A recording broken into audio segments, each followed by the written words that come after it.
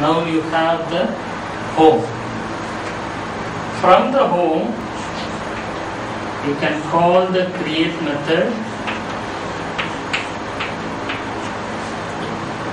As we see, the create method in the home interface will give you the return type of this method is remote interface. You create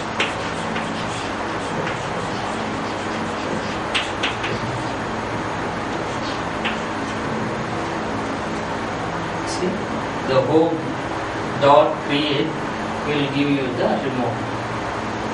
That remote, using that remote, you can access available methods, specified methods in the remote.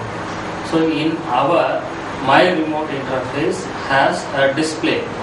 The return type of the display was string.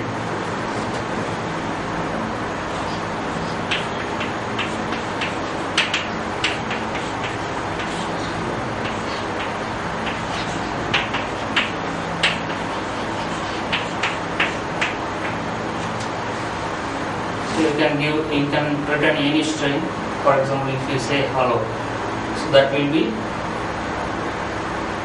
available here. So out.println, the out is already available object in JSP.